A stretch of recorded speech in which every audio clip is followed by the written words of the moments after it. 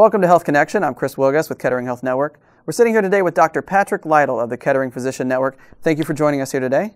Glad to be here. Dr. Lytle's a cardiologist, and what we want to talk about today is how women and men experience different heart attack symptoms, or not even heart attack, but chest pain symptoms, right?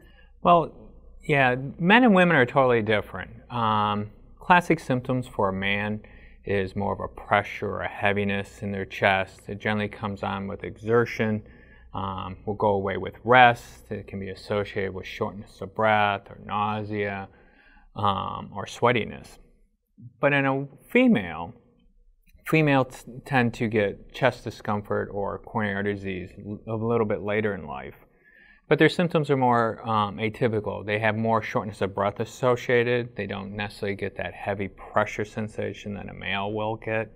Or they'll have more atypical symptoms more into like the right arm or the left arm, and just the arms bothering them or their shoulders bothering them, versus a man where a man definitely gets more of a throat tightness or a heavy tightness in the chest. Just because they're tougher than men? Is that what the deal is? Well, some of that is probably true. Part of why women, and the big push for women in heart disease and more of awareness, is that women tend to ignore their symptoms. Part of it is because of some people would argue that it's an innate quality of women, is because they take care of the home. It was more important for the man to be out working, getting his job, and now obviously in our social life now that's totally changed. But women tend to, they do tend to ignore it. It's more important to take care of the kids, it's more important to take care of the male than it is to take care of themselves. So they always present generally later than men. Is there a little bit of a, they don't want to come in and find out that it was nothing and they wasted the ER doctor's time? Yes, and there's a lot of that going on as well. Women tend to, they don't want to waste anybody's time. And they also don't want to look like they're complaining. So they will tend to hold off on their symptoms quite a bit. What preventative measures can women take? Are they the same as men, just living that healthy lifestyle? What do women do to prevent heart disease, that chest pain coming on? Well, what women can do is very similar to men. First of all, if they have a family history of heart disease, they absolutely need to be checked. The second thing is, just like a male, they need to know their cholesterol panel.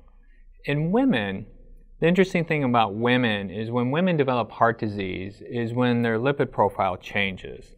And generally when they reach menopause, either surgically or naturally, their HDL, which is your good cholesterol, lowers. And within 2 years of hitting menopause, women's risk for heart disease equals that of a man. So when a woman has premature heart disease, they generally have a low HDL, and that is attributed to a family history of heart disease. Estrogen has been known to protect women because of it raises the HDL. So number one, make sure you know what your cholesterol profile, especially if you have a family history.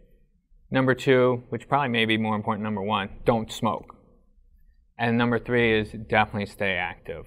If you're diabetic, make sure your sugars are controlled. If you're hypertensive, make sure your blood pressure is controlled. But the bottom line is continue to stay active. This has been Health Connection. Keep watching for more videos. Subscribe to the audio podcast on iTunes, and find doctors like Dr. Lytle here on KetteringPhysicianNetwork.org. Thank you so much for joining us. You're welcome.